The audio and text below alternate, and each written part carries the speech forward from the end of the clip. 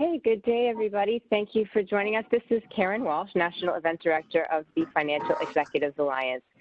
Thank you for joining us for today's webinar, Finders Exemptions, Summer Enforcement Initiatives, and Capital Raising, What's Happening with Investment Management and Private Funds.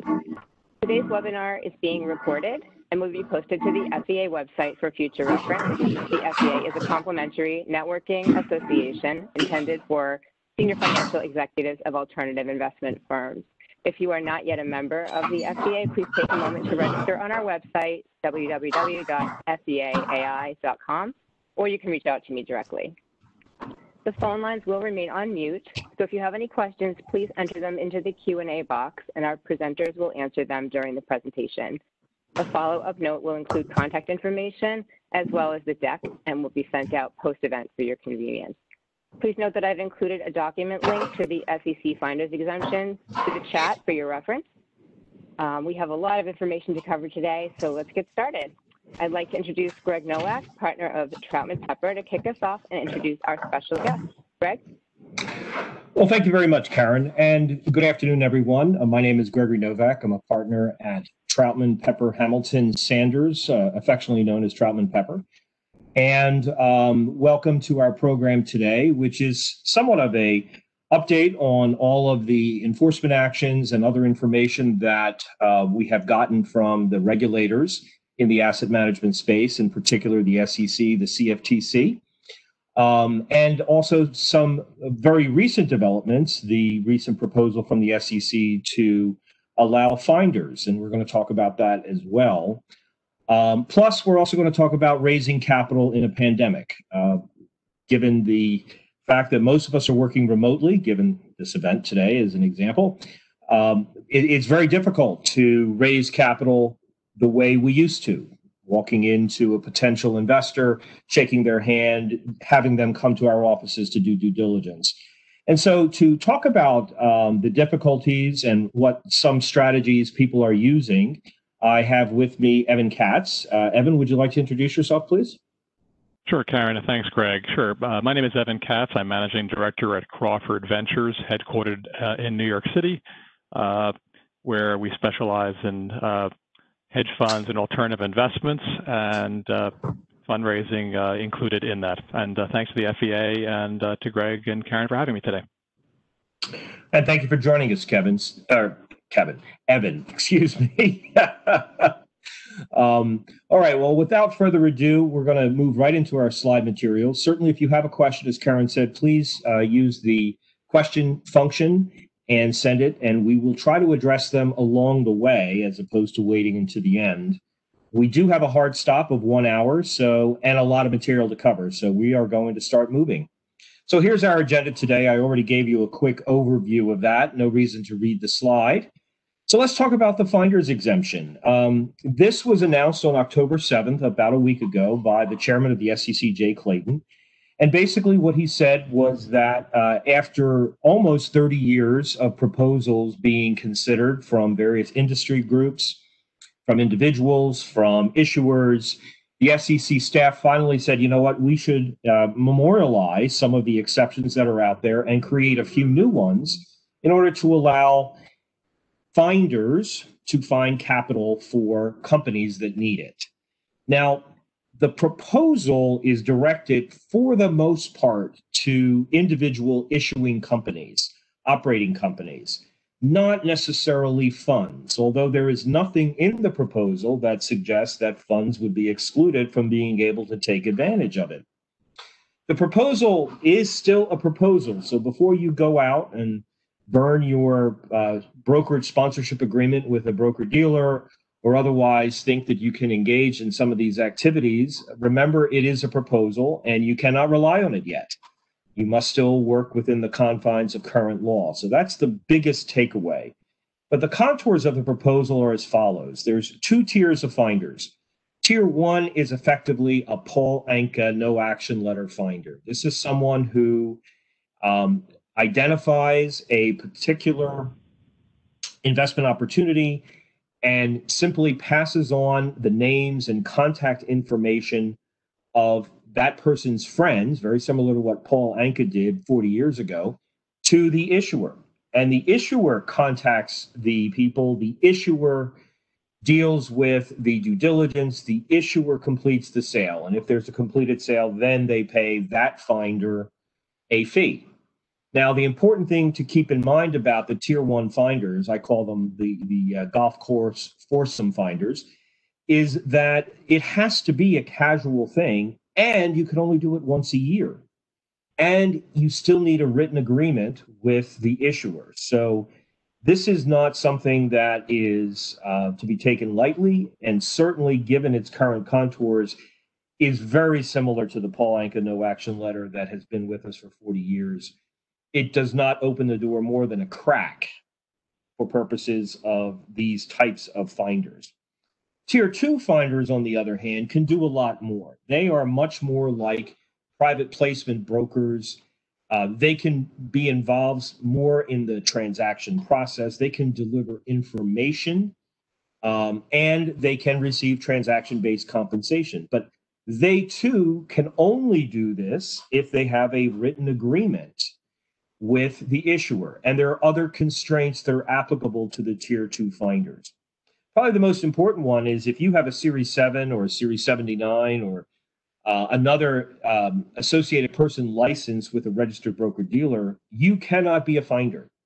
And why? Because the SEC and FINRA still want you to be under the supervision and control of your sponsoring broker-dealer. Now, Evan, I know you are a registered representative of a broker-dealer, and I know the reason you are is because you are a compliant person and want to make sure that in your activities as a private placement person, everything is legal and up to snuff. What are your thoughts about the proposal that has come out of the SEC with respect to finders? Well, Greg, having sort of tracked this issue for more than a decade in the alternative space and as fundraisers, we were kind of surprised that there was really any movement towards less regulation rather than more. Maybe it's the current administration, but we were kind of surprised by it. I think, like the Jobs Act, it certainly was probably enacted more with a view towards companies. You know, the Jobs Act is the 506C general solicitation fundraise provision that came out about 5 or 6 years ago.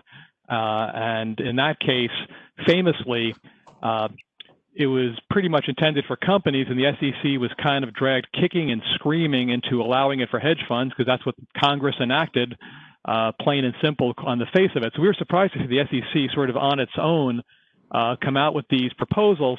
And I mean, on a personal level, I think I'm sort of fine with it. It lets people do sort of casually one-off introductions, which people have been doing for years anyway, without violating securities laws. I mean, obviously, for any company or fund who's looking to do substantial fundraising, you're going to probably end up going with some professional organization, internal or external, where they do this for a living as a registered rep at a broker-dealer and have been raising a ton of money for decades. But, you know, personally, I guess I'm in favor of it because it does allow somebody to help somebody else out, where if they can make an introduction or two, you know, they can get paid for it, you know, sort of broker-dealer light. And there are some restrictions in there, as you said, where they cannot take custody of assets and other protections. So this should not be opening up Pandora's box. They cannot take possession of cash, for example. Well, the investors have to be accredited. So it seems to be a good compromise between, on the one hand, allowing capital formation and people to help companies and funds raise money without increasing too much any risk of fraud or theft. Yeah. Very good point that the limitations in the proposal, which are outlined in the alert that's referenced in the slide at the bottom here, but it's also appended, Karen, I believe, to the materials, outlines these limitations. And let me just highlight two of them.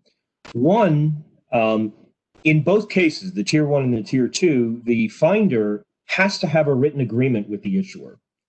And so that takes out of the realm of the casual finder. And then secondly, the finder has to have a reasonable belief that the person they're quote unquote finding is an accredited investor. Now, unlike a Jobs Act offering where you can solicit anyone in a general solicitation, and then the gate is set up that they have to be accredited when in fact they make the investment with the issuer. In this case, before you solicit them, before you go to the potential investor, the finder is supposed to have a reasonable belief that the person is an accredited investor. And the adopting release goes on to suggest that the traditional means by which people establish that someone is a quote unquote accredited investor is what is supposed to be done here. Now, generally, the whole point of the accredited investor test is that the person who's doing the soliciting believes that the investor has the assets so that if the investment goes to zero, their lifestyle won't change. That's sort of a rule of thumb capital formation view. So again, if the proposal is adopted in its current form, its utility is very limited. And then I guess the third important point is that state law still continues to apply. So if you're in a state like New York, where you must have a written agreement in order to enforce a commission or a share or a transaction-based compensation, you still need that written agreement. And if you're in certain states that still have rescission remedies, if the person is not a licensed finder in that state or with the SEC and FINRA, well, then those rules are still going to apply. So remember, we are in a federal system. The federal law is an overlay over the state law and only supersedes state law where it's intended to supersede. In this case, it does not. And so you still have to look out for state law. So again, this is a shot across the bow. This rule has been proposed. We have no idea if and when it would be adopted, especially with an election in a few weeks. Generally, the SEC does not try to adopt new rules during the period of time between the election and when the new administration takes over in January. But who knows? At this point, I think that we're probably looking at early January for any action by the staff, but more time will tell. So let's move on. Recent actions by the... Sorry. Yes. Sorry, Greg, one question came in on that subject. Can the written agreement happen after a referral? Not after the referral, no. It can happen at the same time because you need an acknowledgement by the investor that they are aware that you're acting as a finder and that the investor knows what the compensation arrangements are. So no, it would have to happen simultaneously with the investment at the latest. And Greg, one question too on this. I guess a quick point and a quick question. This also brings into parity to some degree what used to be a crazy situation where a person could refer an investor to, say, a hedge fund, for example, that's running a separately managed account because the person was referring the investor to someone who'd be receiving investment advice on the running of their separately managed account, and that was okay, but the person could not refer the same investor to the same firm running the same strategy as a hedge fund because that would be the sale of a security. In other words, and this can make lawyers' heads spin, much less lay people, you had a situation before this proposal where someone could refer someone to an RIA to manage the money, but not to a hedge fund because that's a sale of security. Is that correct? And this would bring it into somewhat parity? Well, I don't know if it would bring it into parity, but you are absolutely correct. There is a distinct difference in the law between the sale of a product, namely the sale of a security, an interest in a fund, versus the sale of a service, and that's the sale of investment advisory services. So the classic conundrum that you identify is very real, and that is someone is out there saying, would you like to, earn 10% a year on your money? Well, if you invest with Mr. Smith, who's a great money manager, you'll get 10% a year. At least that's what the past return is. Of course, past returns are not indicative of future success. And you go to Mr. Smith, and Mr. Smith says, well, you know what, that is too small of an account. I don't manage separately managed accounts at that size, but I would take it into the hedge fund. And so if that person who acted as a third-party solicitor or the advisor services followed the rules for third-party cash solicitation under the Advisors Act and had an agreement in place with the client and did all the appropriate disclosures, they could have gotten paid. But as soon as it flips from the advisor service into an investment in a fund where it's the sale of a security, then unless that person is in fact licensed, they cannot receive transaction-based compensation for the sale of a security.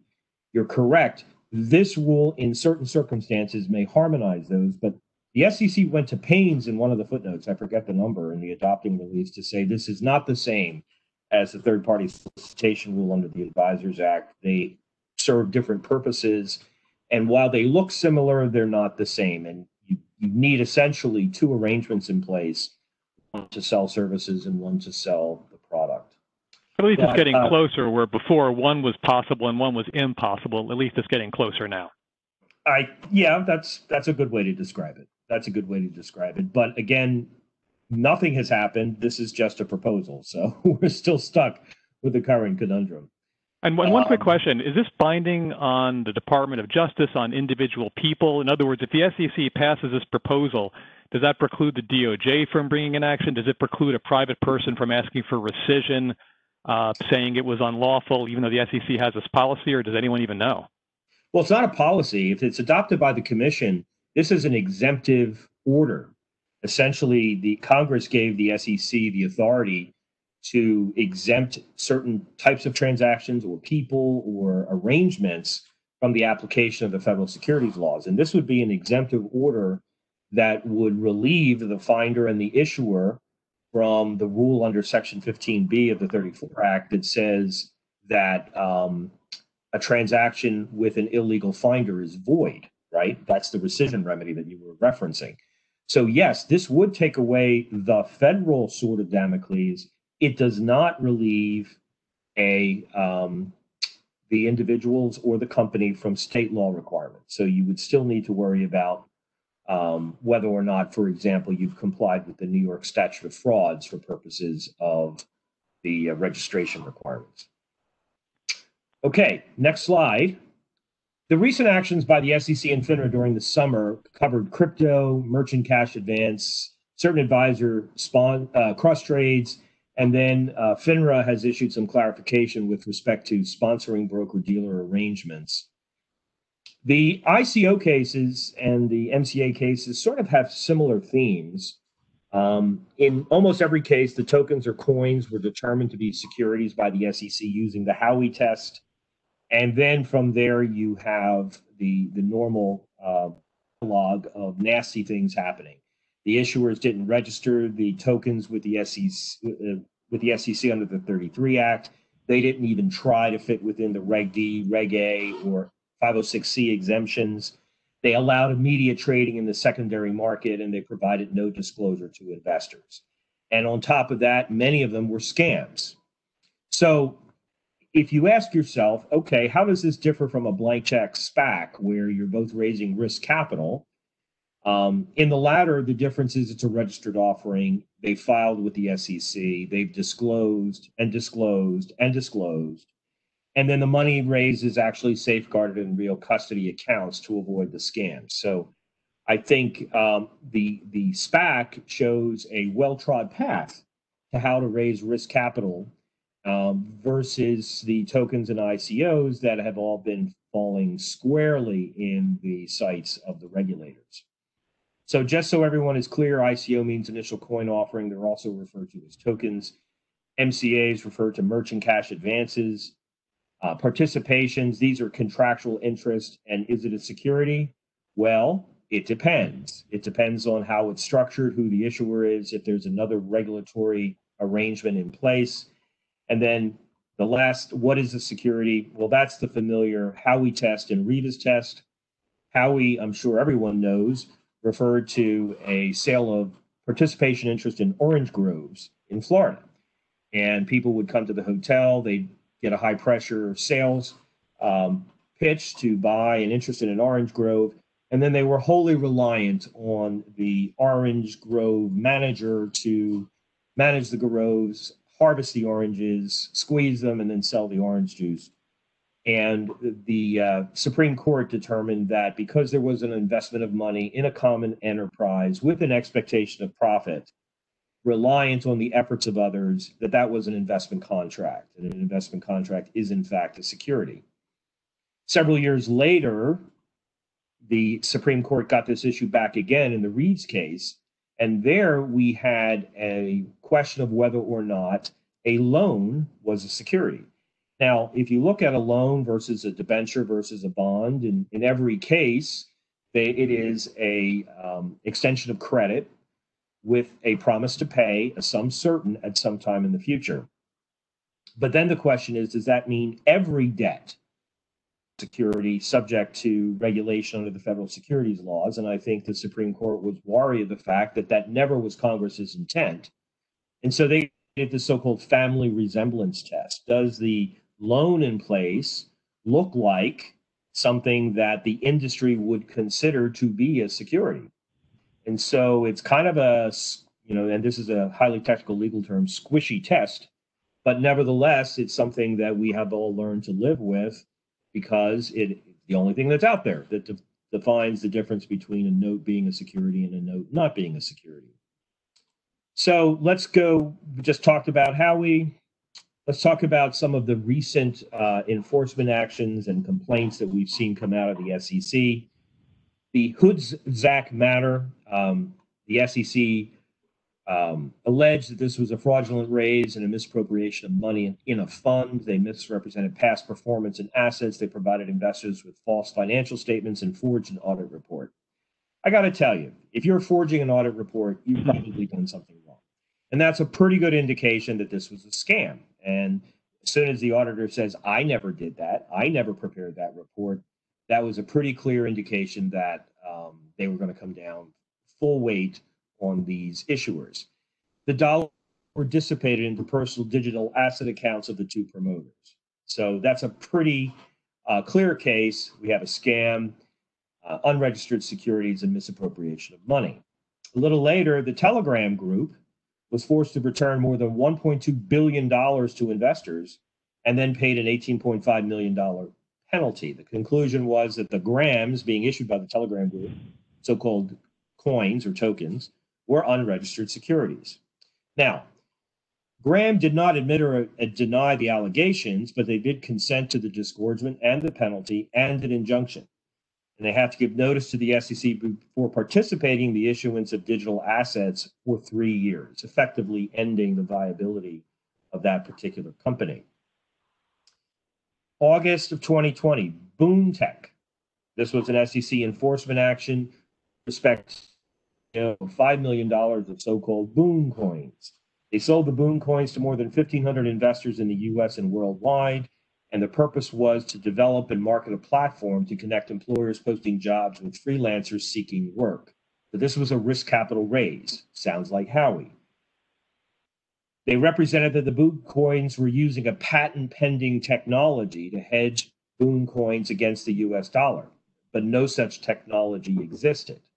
The remedy was disgorgement, a prejudgment interest payment, and the destruction of all Boon coins and an issuance to all third-party platforms to start trading Boon coins. The promoter was publicized $150,000 and barred from serving as an officer or a director of a public company. Again, these were consented to enforcement actions, but it does indicate the way the SEC looks at these things. Now, Evan, I know in a prior life you were an intellectual property lawyer. What exactly does, when somebody says they have patent pending, what exactly does that mean? Does that have any significance at all? Well, Greg, that's a great question. Yes, I am, as they say in the trade, a recovering lawyer. It's one of the 5 licenses I have, still have it. And you raise a great point. What in the world is patent pending?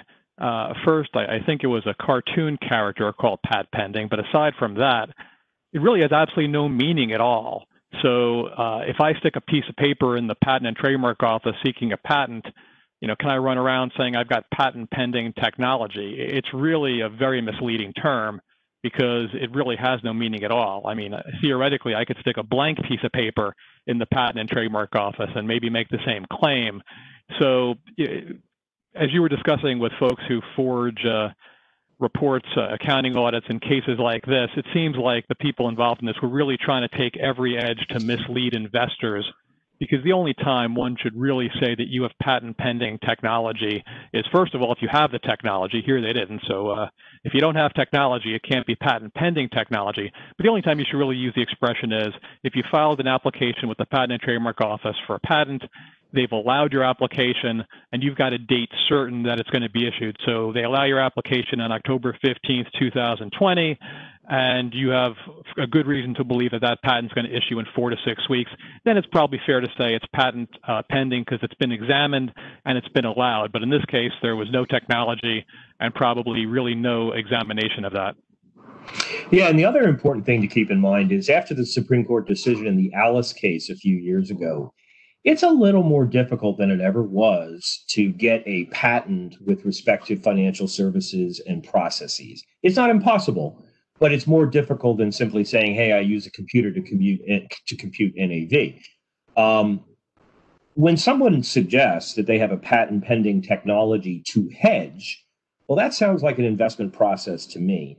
And, I think at a minimum, investors need to understand they have to dig a little bit deeper and say, what exactly is that technology? How does it work? And if, in fact, it's patent pending, that means there should be artwork, right, Evan, filed in the Patent and Trademark Office. The whole point of a patent is that the world now sees exactly what you are doing and should be able to understand it. So the notion that this is proprietary information really should not apply. And again, that's sort of a word to the wise here. If someone suggests they have this, and then they're trying to use also trade secret, those two are mutually exclusive. You can't patent Coke and at the same time maintain that the formula for Coke is secret. That's not the way patents work. Yeah, you're 100% correct. And there's always the tension whether you want to file a patent application or try to keep it trade secret. So if a company is making physical products, widgets, electronics, drugs, pharmaceuticals, they almost always, not always, but almost always take the patent route because then they get exclusive rights for a certain period of time. But as you said, they do have to disclose to the industry and to the world what they are doing. But in exchange for that, you get a monopoly for a limited period of time. However, you can always see in the real world, if your patents are being infringed, if another company is using your technology, it's usually pretty determined. You can usually determine that. And most companies typically don't willfully infringe, although some certainly do. If you're a financial services firm, in contrast, and you've got the greatest trading strategy of all time, what we see is the opposite of that. You never want to disclose that. You want to keep that as a trade secret. You don't want to file a patent for it for a couple of reasons, one of which is you've got to disclose it to the world. And if I disclose my greatest trading strategy to the world, how in the world can you tell if you're using it or Karen's using it or some other company's using it? Because I don't see what you're trading, as opposed to a widget or a manufacturing company where I can see your product or your drug or pharmaceutical and oftentimes have a better chance of figuring it out. So yeah, for most hedge funds, if they've got a great secret sauce, they're keeping it a trade secret. They're never filing patent applications on it. So again, a good due diligence point for our audience. Okay, Unicorn. Unicorn was the operator of an esports gaming and gambling platform. They raised $31 million in an offering of their Unicoin gold tokens, or the UKGs. The SEC held that Unicorn had sold investment contracts and failed to register them. The remedy, they had to return all the money and pay a $6.1 million penalty, representing virtually all of Unicorn's assets. Now, the interesting point about this enforcement action is it actually prompted a rare dissent by one of the commissioners, Dr. Pierce, affectionately known as the crypto mom in the industry. She dissented and said that this action stifled innovation. Where there's no allegation of fraud and just an allegation of failure to comply with registration requirements, in her view, a different remedy should be appropriate, because the net effect of the $6.1 million penalty and the disgorgement and the return of all the money was that Unicorn was put out of business. They had no other capital to operate.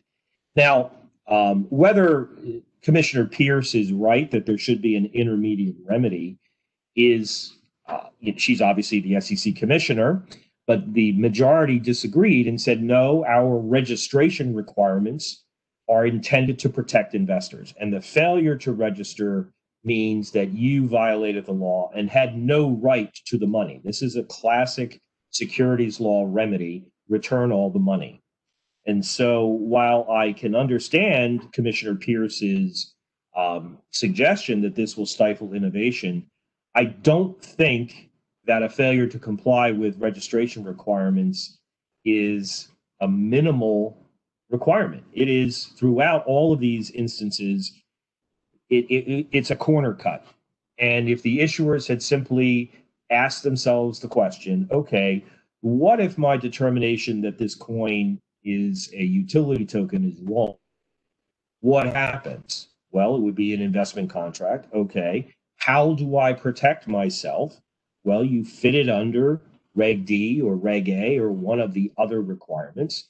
And in terms of secondary market trading, you restrict secondary market trading for 6 months. In most of these instances, it's going to take 6 months or more for the platform or the ecosystem to be developed and actually begin operating. And so it doesn't make any sense why you want to immediately take the token and put it onto the secondary market unless you're trying to do an end run and a scam. And so, again, one way to have done this, it seems to me, would have been to do a Reg D offering. You're not offering a fund, so you don't have to worry about 100-person limitations. It's an operating company. You can raise an unlimited amount of money from accredited investors under Regulation D. And then once the restrictions under the 33 Act lapse, the instruments can be traded over the counter. So there is a way forward if people had simply thought it through and decided that, maybe we should follow a different rule, or as I've said to many clients, embrace regulation. Because if you embrace regulation, what more can the regulator ask for? And it's likely that you're not going to be stuck in this rescission circumstance. SEC versus Can Capital. This is an MCA case. Can had raised $191 million from investors through the securitization of a revolving pool of MCAs and business loans. So these are merchant cash advances. Remember, a merchant cash advance is not a loan. It's actually a forward purchase of future receivables. If anything, it's more like a futures contract than a security. And the SEC always seems to miss this point. And it is a very important distinction between loans and MCAs. MCAs are not loans. There's no sum certain. There's no obligation to repay over a specific period of time. And there's no payment for the use and forbearance of money. It's no different than a factor who buys existing receivables and says, the face amount of those receivables is $100,000. I'll give you $60,000 for them. You as the merchant can choose to sell those receivables or not. If you sell them, that's the end of the road with respect to you and those receivables. It's the factor that has to go through the process of collecting on them. In a merchant cash advance contract, the receivables don't exist yet. Think of a restaurant that needs $10,000 to buy foodstuff in order to make dinners for the next week. The receivables don't exist yet from the clients who come in and buy food. So what you as a merchant cash advance company are doing is saying, when those receivables are created, they belong to me. It's like buying October oil. So if you're used to futures trading in the futures market, MCAs make a lot of sense. If not, then you fall into traps, which, to be perfectly blunt, it seems as if some regulators regularly fall into, of treating these as if they're loans when they're not. Having said that, the issue here was that they were taking these assets and securitizing them. As soon as you securitize any asset, you've created a security. The whole notion of securitization, it's a security. And once you do that, you have to worry about all of the issues associated with that new thing you've just created. Here, Can had granted forbearance to merchants, and the grace period for this forbearance was inconsistent with the disclosure to the investors in the securitization. The result was that the use of the non-disclosed grace period, the securitizations were failing to meet their certain credit enhancement requirements that were designed to limit investor risk in the securitization. And as a result, the mezzanine investors, the Class B investors, incurred losses. The remedy here was an injunction consented to by Can that they could not use this forbearance period. Those of you who've been involved in CLOs or, back before the financial crisis in 2008, CDOs, know that in a securitization transaction, everything is designed to make sure that cash flows follow the indenture. The indentures are 300-400 pages long. The disclosures are 300-400 pages long. And it lays out fairly carefully the protections that are put in place to make sure the cash flows move in the right direction. If, for example, the underlying grist for the mill, the MCAs or loans, become non-performing and they exceed a certain agreed upon grace period, then what's supposed to happen is the cash flow that comes in is supposed to be used to pay down the more senior investors, because that's their deal. That was the credit enhancement that we were talking about in this securitization. By changing the rules after the securitization is put in place and granting longer forbearance to the merchants, in effect, creating risk for those mezzanine lenders that they will not be paid. Most securitizations are duration plays, and the longer that they last, the greater the likelihood that the lower class investors in the securitization will be paid, and then ultimately the equity holders will receive a very significant return. So the longer the time they exist, the better. The shorter the time, the more protection to the higher rated of those securities in the securitization. All right, next slide is SEC versus Complete Business Solutions. Now, this is an ongoing litigation. It is against PAR Funding, which is a DBA of Complete Business Solutions. The allegations are that they used a network of unregistered sales agents and affiliated entities to sell promissory notes to the public. Then they were also using agents to raise money in funds, using prepackaged private funds, and then funneling that money to PAR Funding. PAR Funding was a merchant cash advance and other business lender. And there was also an issue about misleading investors about the nature of the business, how the investment funds were used, and also the fact that one of the promoters had a criminal history that apparently was not disclosed. So this is still an unfolding case, but it raises all of the traditional issues: disclosure about all of the nasty things that may be about your personnel involved. If you are using someone who has a criminal history, how you are protecting the investors' funds and the processes of the business from misappropriation or anything else. Obviously, recidivism is not something that can be presumed in a criminal court, but it is something that you want to disclose in order to avoid the opportunity for recidivism, at least in the minds of the investors. So this is still working through its way through the courts, and who knows what ultimately is going to happen. There is a bankruptcy trustee appointed who's trying to recover funds for the investors. Stay tuned. Advisor cross trades. This is one of those where investors are probably completely blithely ignorant of what's happening with their managers. But there are rules against managers selling an asset from one customer account and putting it into another because they're afraid of propping up. Palmer Square arranged cross trades among registered and private funds that it managed 351 times between July of 2014 and September of 2016. The purchasing side always paid a markup, and the registered funds violated statutory provisions on cross-trading without complying with Exemptive Rule 17A7. They tried to dress it up by interposing a broker. Section 48 of the Investment Company Act says that doesn't help. You can't do indirectly what you can't do directly. The advisor violated rules, or sections 2063 and 2064 of the Advisors Act. There was a cease and desist, censure, and penalty. 2063 and 2064, these are oldies but goodies. They are in the Advisors Act. They apply to advisors, even if you're not registered. And they prohibit transactions between accounts that an advisor manages in which they have a stake as manager, or where they're acting as a broker between the two.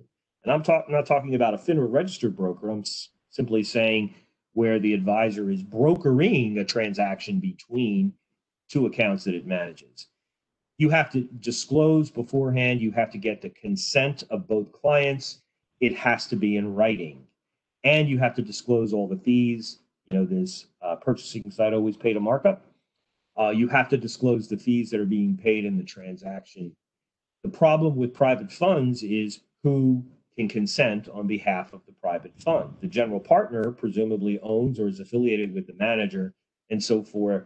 So therefore, the general partner is precluded from being able to consent on behalf of the investors.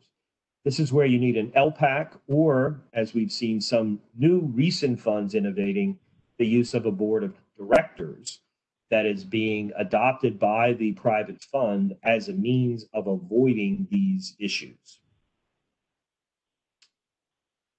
So then we have a FINRA, National Adjudicatory Council enforcement decision on June 29th, 2020 against Silverleaf Partners.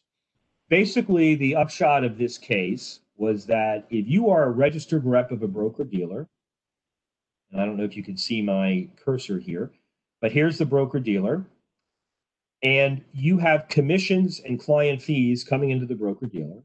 Those commissions have to be paid to the registered rep. They cannot be paid to the registered rep's limited liability company. That is considered a violation of the Securities Exchange Act of 1934. And the registered rep cannot split those fees with a finder or someone who is unlicensed. So this is the way the fees have to be paid, and then a 1099 has to be issued by the broker to the registered rep.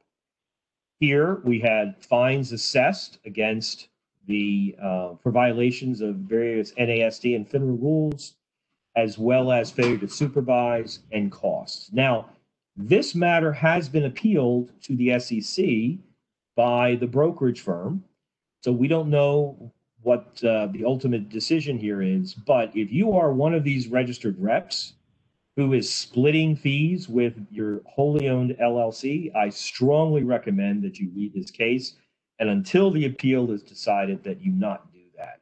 This is clearly something that the SEC and the staff believe is not correct, and FINRA is on the lookout for it following this decision.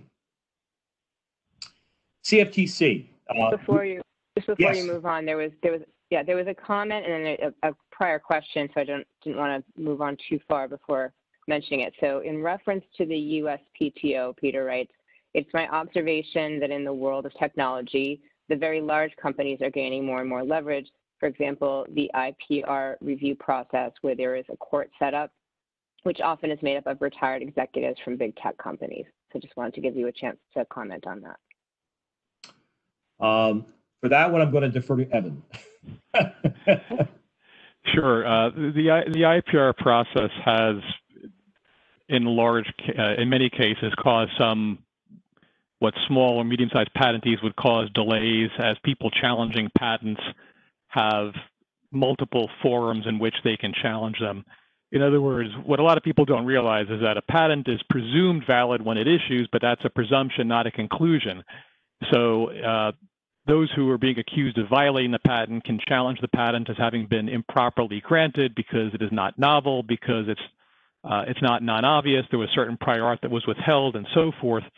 So when the patent owner does go to court or threatens alleged infringers, those companies are now increasingly having the PTO sort of have a contested proceeding within the PTO, which can slow things down. And some people, perhaps understandably, can say that maybe that does favor the big companies who are accused of violating patents, because, as we all know, when you're accused of something, when you're a defendant, the three things you do are delay, delay, and delay, and drag things out as long as possible. So there may be more than a kernel of truth that the IPR procedure is giving larger defendants the chance to drag things out in multiple bites at defeating the patent. And for those of you who are interested in the interplay of intellectual property and investment management, traditionally the Troutman Pepper Investment Management Roundtable, which is a once-a-month event, does a intellectual property program, usually in the spring. So check our website, and if you want to have a more in-depth discussion, happy to have you join us. Karen, you also said there was a question? There was a question on a couple sections back. This was from Wendy. Can you please clarify the statement that a 779 or AP cannot be a finder, as well as discuss best practices for placement agents raising capital for startup operating companies? Yes, a 7 or 79 cannot be a finder outside the scope of their registered broker-dealer. That's called selling away, and it's probably, after embezzlement, the most important issue that the FINRA and the SEC will fine you over. And the reason for that is once you have a license and you're associated with a registered broker-dealer, they want that registered broker-dealer to supervise your activities if it involves the sale of a security, especially if there is transaction-based compensation. There's actually a rule on that, 3280, that says if the sale of a security is involved, then the broker-dealer must run the transaction through its books and records, must record the transaction on its books and records, must be the party to the contract, must receive the fees. Now, the broker-dealer can immediately turn around and pay that to the registered rep, but the point is the registered rep cannot act as a finder outside of the auspices of their broker-dealer. That's just the law. That's the way it's always been. And this exemptive order specifically states if you're an associated person of a broker-dealer, the transactions continue to need to be run through the broker-dealer. So Greg, would this be similar? The SEC proposed rule that says if you're a registered rep, you cannot use the proposed finder exclusion or exemption. Is this somewhat similar conceptually, perhaps, to, I think, the issuer exemption? That also says if you're a registered rep, you cannot use the issuer exemption safe harbor as well? That is correct. The issuer's exemption under the 1934 Act specifically states that you cannot use it and you are not eligible to use it if you are a registered rep of a broker-dealer. And that registration is active and for a period of 2 years following its inactivity. So if you want to become an executive, for example, of an issuer and be involved in the sale of securities and you're no longer associated with a broker-dealer, you can't be involved and rely on the issuer's exemption, which is a safe harbor for 2 years until your license is no longer resuscitatable by association with a broker-dealer. So that is a non-exclusive.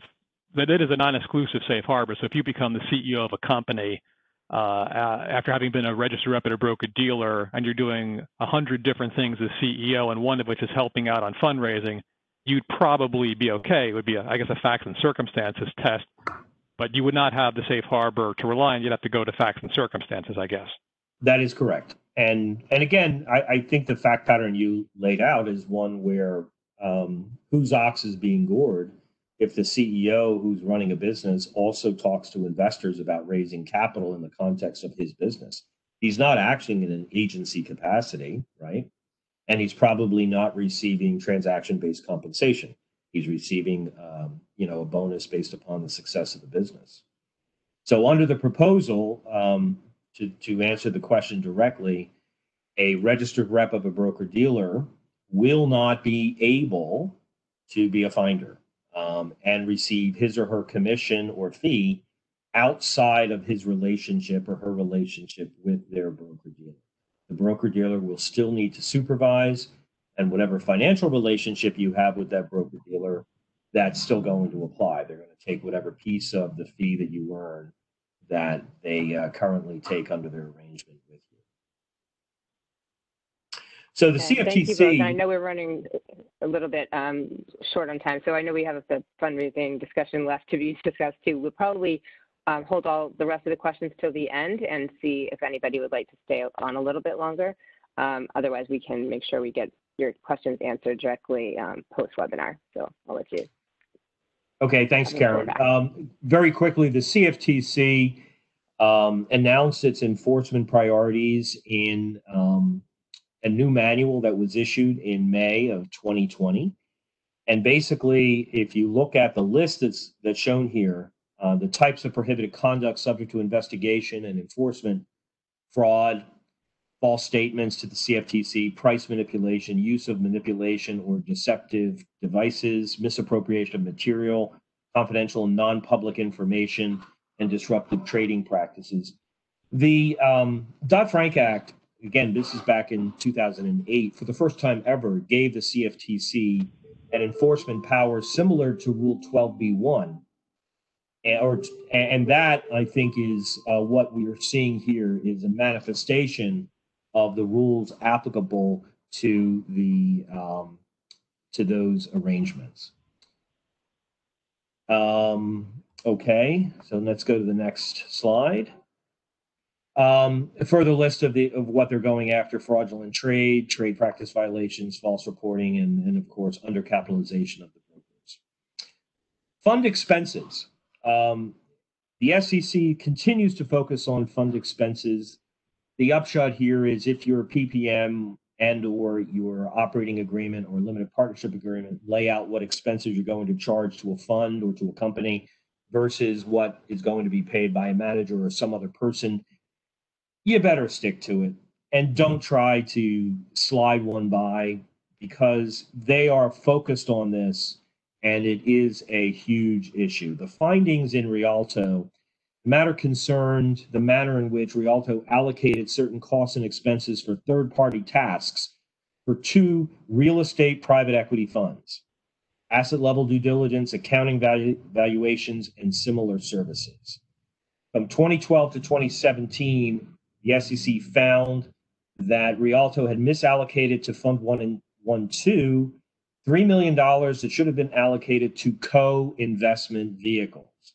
Now, co-investment vehicles are sidecars, add-on cards, side investments, however you want to describe them, often needed because the fund doesn't want to invest as much money in a particular portfolio company, but nevertheless needs the additional amounts in order to make the deal successful. And so they go to their investors and ask if the investors want to double down and make an investment through a co-investment vehicle. Or oftentimes the co-investment vehicle holds the investment of the fund managers or other promoters.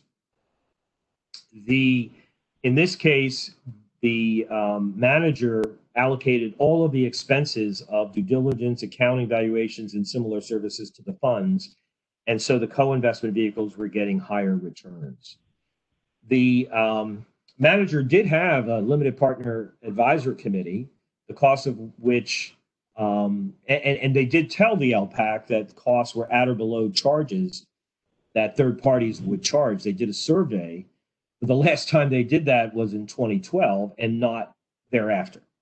And so they were relying on 5-year-old data, and they were charging one client account more than another client account. And basically, the SEC found violations of the Advisors Act sections 2062 and 2064, which I had mentioned before. These are very powerful tools for the regulator. If you're not familiar with them, you should read them. This is the statutory reference, all of section 206. And the important thing to keep in mind is the SEC takes a position that all advisors, even those who have not yet been required to register with the SEC, are subject to the prophylactic provisions and penalties of section 206. And so, again, you should be very familiar with what those rules are and how they work. So in this particular case, the SEC said 2062 of the Advisor Act prohibits investment advisors from directly or indirectly engaging in any transaction, practice, or course of business which operates as a fraud or deceit. A violation of 2062 may rest on a finding of simple negligence. Scienter, meaning an intent to commit fraud, is not required. And similarly, 2064, the read, a showing of negligence is sufficient to establish a violation of 2064 of the Advisors Act and Rule 2064-8 thereunder. So there is no requirement of intent. It is simply a matter of negligence. So inattention to detail, or failure to embrace regulation, is one of those instances where you can have a 206 violation. Rialto was censured. They promised to cease and desist. They had to pay back the $3 million. And they also received a non-tax deductible $350,000 fine. So Our last topic, with about 6 minutes to go, is raising capital in a pandemic. The important thing to keep in mind here is all applicable limitations still apply. If you're a fund, 3C1 and 3C7 have a definitional barrier. You cannot engage in a general solicitation, except in a 506C rather, where under the Jobs Act, there is an exception built into the general solicitation limitation. What this means is, what is a public offering under Section 4A of the Securities Act of 1933 is once again in play. Have you invoked the safe harbor of Regulation D? Who are friends and family, or those people that you know enough information about so that in the event that there is a loss in the investment, that you will not cause a change in their lifestyle? And then, the Ralston-Purina standard is still the standard for whether or not a securities offering is a general solicitation. Using a placement agent doesn't change the landscape. The placement agents are still subject, even registered broker-dealer placement agents are still subject to 1, 2, 3, 4, and 5. The placement agent cannot change the definitional barrier, is still subject to whether or not they as agent are causing the principal to be engaged in a public offering. You still want to invoke the safe harbor of Regulation D by filing with the appropriate authorities. You still are now subject to quote unquote friends and family, but now you include the broker dealers, friends and family, some of whom have very significant Rolodexes, and the standards in the Ralston-Purina still apply.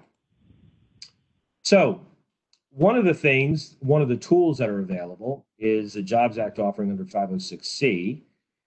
You still have to file Form D to invoke it, and you can offer to anyone, but can only accept subscriptions from verified accredited investors. The issue with 506C, for example, and the new Finders proposal is you could not be a finder in a 506C, at least not as it's currently envisioned. We've seen a lot of pushback with respect to the verification requirement for accredited investors. Keep in mind that if you're a hedge fund or a private equity fund and you have a performance fee or back-end profit share, the investor must be a qualified client.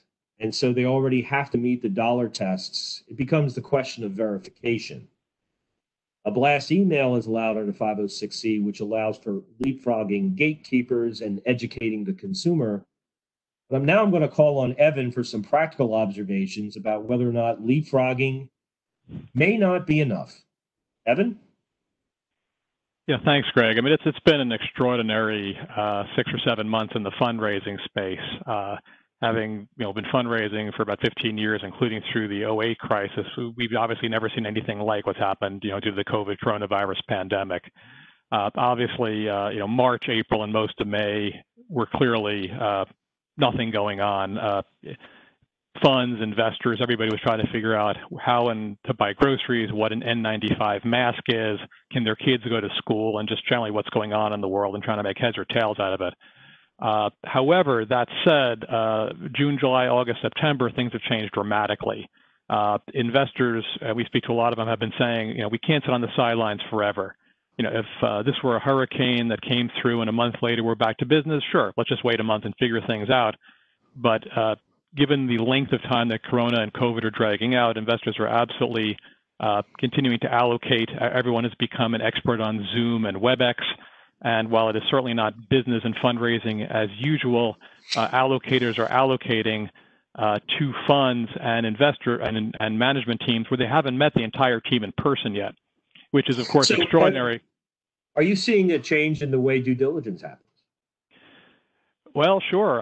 By necessity, it used to be, due diligence was phone call, conference call, meeting, and ODD, and on-site, and we go through every piece of paper in your office or something like that. Given the nature of the pandemic, it has become virtually online, virtual ODD online, with virtual data rooms, and pretty much almost everything being done online at this point. One critical thing, though, is this. If you said to allocators a year ago you'd invest with someone you never met before, they'd say you're crazy, we would never do it, and nobody ever would.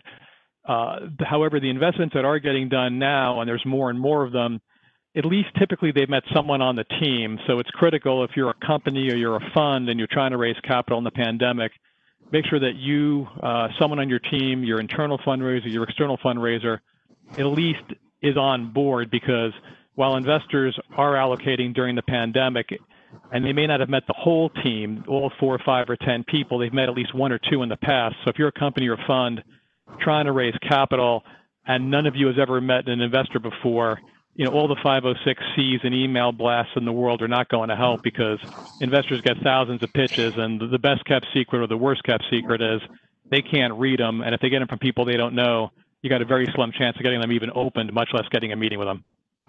All right. So I see we're at the top of the hour. Karen, did we have any questions we could quickly address?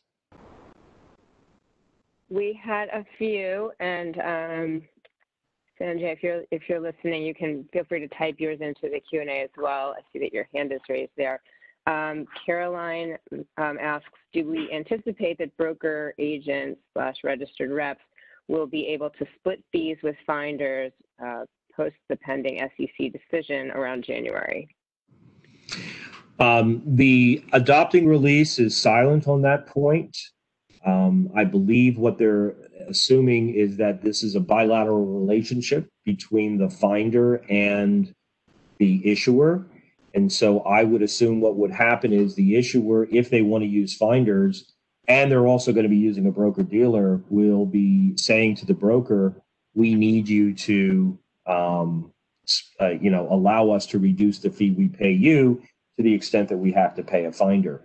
But there is nothing envisioned where a finder could essentially hand off something to a broker rep who would then get the fee, and then the broker rep would turn around and split something with the finder. No, that is not part of this proposal.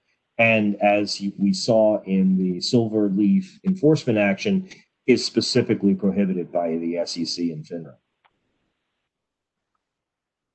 Okay. There is another question. If RIA pays a share of the management fees to registered broker-dealer and stated in the Form ADV and in the PPM, is this suffice the legal requirement? Well, if the RIA is paying it to a registered broker-dealer, then that is perfectly legitimate as a finder's payment, because that's the archetypical proper way to do this. The RIA is paying its either share of management fee or share of its carry to the broker-dealer, which then splits it with the registered rep under whatever arrangements they have in place. So that perfectly is okay. I mean, did I misunderstand the question? But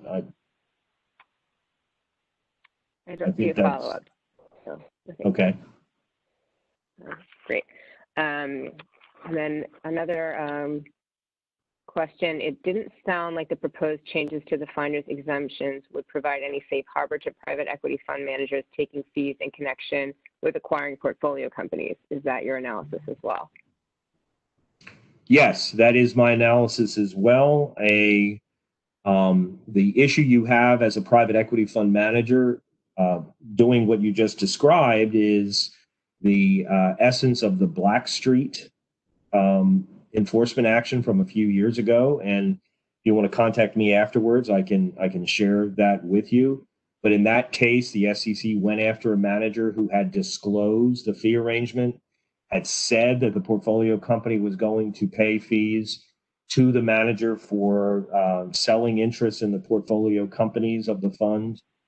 And the SEC came in and said, no, because the manager and its employees were not licensed broker dealers, they could not take the fee and they had to return it.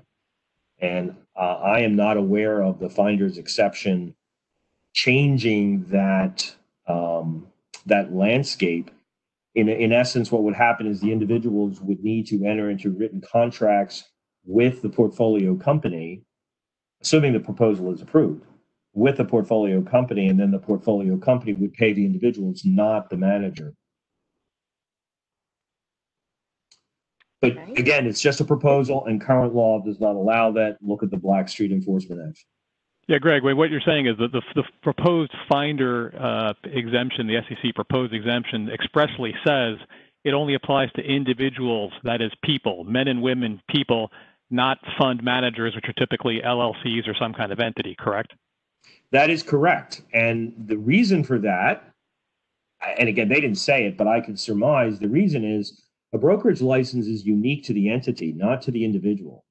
So unlike a liquor license in many states where, the liquor license can run with the land, broker licenses run with the entity, not with the people. And so if an entity under these proposals cannot be a finder, it has to be a natural person. And effectively, if the portfolio manager is an entity, then it's precluded. It cannot enter into a finder arrangement, but an individual presumably can. Now, you have all kind of other issues with that I think you would want to disclose, and probably have your limited partner advisory committee, not acting in an advisory capacity, but acting in a governing capacity, approve on behalf of the other limited partners, because I do think that that's a conflict of interest that you want to be very comfortable is rock solid, and that isn't going to be subject to attack by some disgruntled investor. Because remember, all of this stuff only comes up when an investor gets annoyed and believes that they should have either been paid more or that someone else took too much in a fee or whatever. And so their remedy is to undo the transaction. It becomes effectively a regulatory put. So if everybody's happy, prices go up, there's no issue, the put's never exercised. But if someone feels disgruntled, then the first thing that plaintiff lawyers do in trying to attack a securities transaction is ask, how did they find out about it? And did somebody have his or her hand in the till with a fee? And was that person licensed? And if they weren't, that gives them the avenue that's necessary, the vector that's necessary to attack the transaction and get it rescinded and get the investor's money back. Okay, you'll let me know when you have, if time runs out for all of you. There's a couple more questions coming in still. How do I successfully recruit and retain a placement agent? Well, first of all, you want to, word of mouth is very good in this regard, because if you know other investment managers who have been successful in raising capital, you want to know who they used. You want to use broker check to make sure that the person that you are talking to is licensed as a registered rep of a broker dealer. And then you want to go to that registered rep's firm and speak to either the chief compliance officer or a principal at Series 24 and say, I'd like to recruit your firm, and in particular, Mr. Smith, to be my private placement agent. But I think, someone, and maybe Evan, you can kibitz in here since you are a placement agent. Yeah, Greg, those are all great points. The one thing I would add to it, which is equally critical, and everything you said is right, is a question of fit and specialty. Many placement agents specialize in one type of investment or another. Some do hedge funds, some do private equity funds, some do mutual funds, and some have more relationships with certain types of investors, family offices, endowments, pensions, and so forth. So to give a quick example, if you are trying to raise money for your biotech company or your hedge fund, you want to find a placement agent that has extensive experience with biotech or hedge funds and knows investors that allocate to those. And the size of your company or fund may be critical too. So if you are at an emerging venture capital firm, an emerging hedge fund, you want to make sure the placement agent has relationships with, say, maybe the 10 or 15% of institutional investors and family offices that allocate to emerging managers. So you want to make sure there's a fit between what you do, how large or small you are, and the placement firm that you are bringing on board. That's absolutely critical. So if it's a mismatch, it's a waste of everyone's time. Yeah, and the other important thing to keep in mind, I was watching a television show the other day, and every ad was for a pharmaceutical from a drug company. And the only way I could ever access those pharmaceuticals was with my doctor. Now, you'll hear from some people, oh, they're doing that because they want you to be aware that you could be maimed and die and blah, blah, blah. Well, as a lawyer, I'll tell you that that type of disclosure would never be effective. So ask yourself, why are pharmaceutical companies spending millions of dollars with respect to drugs that can only be prescribed by a physician? And the answer is, what's in red here, they're leapfrogging the gatekeeper and educating the consumer. They're saying to you, the consumer, you've got back pain? Well, here's a drug that may work. When you go talk to your doctor, ask him about this drug. And so you become the inside salesman with the doctor. Now, the doctor, when he gets that request from you, has two choices. He can say, no, that's not an appropriate drug for you. Try this, take a hot bath and an aspirin and call me in the morning. Or if it's not going to hurt you and it's not contraindicated, he may prescribe the drug. And if it works, then you as the patient say, hey, doc, how about the fact that, I know more than you? And he laughs and everybody's happy. And if it doesn't work, he says, well, I didn't think it would hurt you, but, I wasn't sure if it would help. We gave it a try. It didn't work. So now let's go back to the old tried and true remedies. It's almost a no-lose situation for the doctor, assuming it's not contraindicated, to make that prescription. But if you as the patient didn't ask for that, then you would be in a position of not, or the drug companies would not be able to get their word out because of limitations that have been placed on pharmaceutical sales reps and other activities. So, and Greg, it's very analogous to if a fund is raising money for their fund. A lot of the big institutional investors have, so-called gatekeepers and advisors, the NEPCs, the Wilshires of the world. So it's always a great practice if you're a fund trying to raise money from big investors to not only pitch your fund to the gatekeepers, the Wilshires, the NEPCs of the world, but also to pitch them to the investors, kind of like your consumer in the drug example, because if the endowments and foundations say, hey, this looks like a great fund, and they go to their gatekeeper, you've got a much better chance of getting an allocation than if you solely went to the gatekeeper and did not also target, as you kind of said, the underlying customer, the endowment, the foundation, or the pension. But the problem with that strategy is unless you have a relationship with that person, you're going to have to send first an introductory email, and then you're going to have to wait 30 days under a 506B before you can contact them again. On the other hand, if you're doing a 506C, you can blast out to anybody and immediately speak to them without any issue. So absolutely, no question. I'm assuming everyone's got relationships going well beyond 30 days, more like 5 or 10 years. And one last thing before we close, I just wanted to give some good news.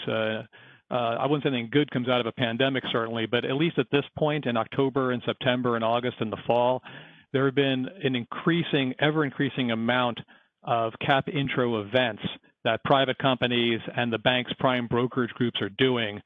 So there's literally either every other week or every month large cap intro events where funds can access and present to hundreds of institutional investors and family offices because everybody is now an expert on Zoom and WebEx. So it is no longer the notion that everyone's got to hop on a plane and go to Florida in February to meet, but they can actually do it all online. So whereas March and April and May was almost zero activity, there's been a huge hockey stick as everybody is now going online. And the last point I'll make is if you are one of those managers that really performs well, and you may be able to shine in 2020 because of the volatility. The last couple of years, it's been sort of straight up and everybody can throw darts and look like a great manager. But if you are one of those managers who really navigated the choppy waters of 2020 well, you are now going to stand out even more. So, there is some good coming out of all this. Karen, I think we're 15 minutes over, and we've obviously had our investors, or not investors, but our audience indulge us for longer than anticipated. Thank you for your attention. And certainly if you have any other questions that you'd like follow up on, please feel free to reach out to Evan or me. Our contact information is in the deck. And any closing words, Karen? No, thank you both. You did an excellent job, and thank you for all the participants that hung in there beyond the hour. We will send a follow-up note, as I mentioned at the beginning, connecting you with Evan and Greg should you have any questions that did not get answered or anything else comes up, as well as the deck for your review. This was recorded and will be posted to the FEA website. Troutman Pepper will also have a copy of this, as will Evan if he'd like. And we thank you all for your time today. Thank you for your expertise. Okay, everybody. Thank you, everyone. Take care. Thank you. Bye-bye. Bye-bye. Be safe.